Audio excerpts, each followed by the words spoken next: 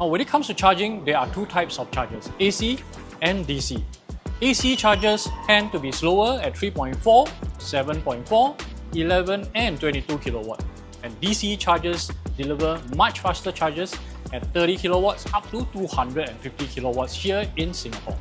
So your question now is, why not just go for fast DC chargers all the time? Well, firstly, fast chargers aren't that suitable for EVs still using NMC batteries.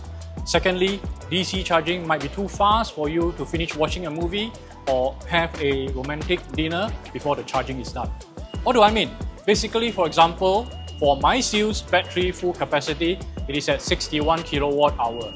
Now, if I'm charging using a fast 100 kilowatt DC charger, a 20% to 100% charge will take only 30 minutes. Conversely, for a slow 7.4 kilowatt AC charger, it will take, in theory, 8.3 hours to charge from 0% SOC to 100%.